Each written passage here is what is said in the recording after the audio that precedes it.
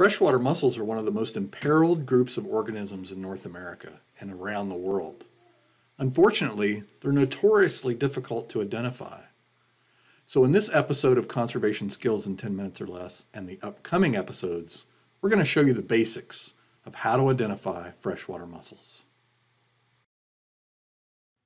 When you start looking at freshwater mussel shell descriptions, they sometimes reference the left valve and the right valve. So I want to quickly walk you through how to determine which is the left and which is the right. The first step is to identify the dorsal part of the shell. The dorsal part of the shell is where the two valves are attached.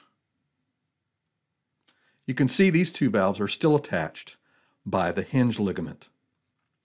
The hinge ligament is always located in the dorsal region of the shell, but sometimes the hinge ligament is gone and the shells are separated from one another when you find it in the river. In that case, you can find the dorsal region by looking for the umbo. Now the umbo is the oldest part of the shell. You can see this one here is eroded.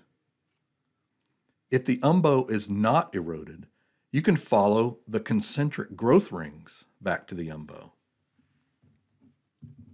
You can see there's a growth ring here, a growth ring here, a growth ring here, and they get smaller and smaller as you get closer to the umbo.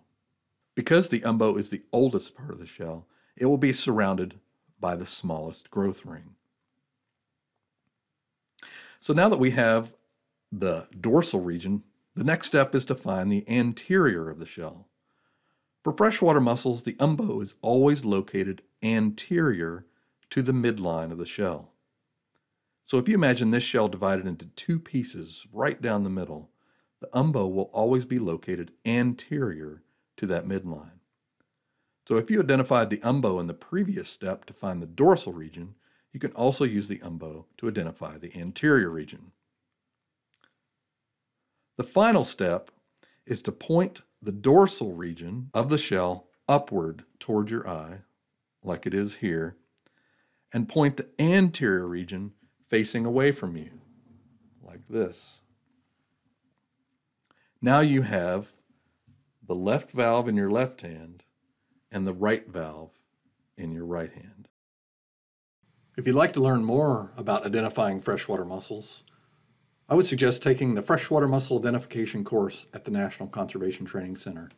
Just go to our website, type in Freshwater Mussel Identification, and find out when our next course is coming up. Thanks.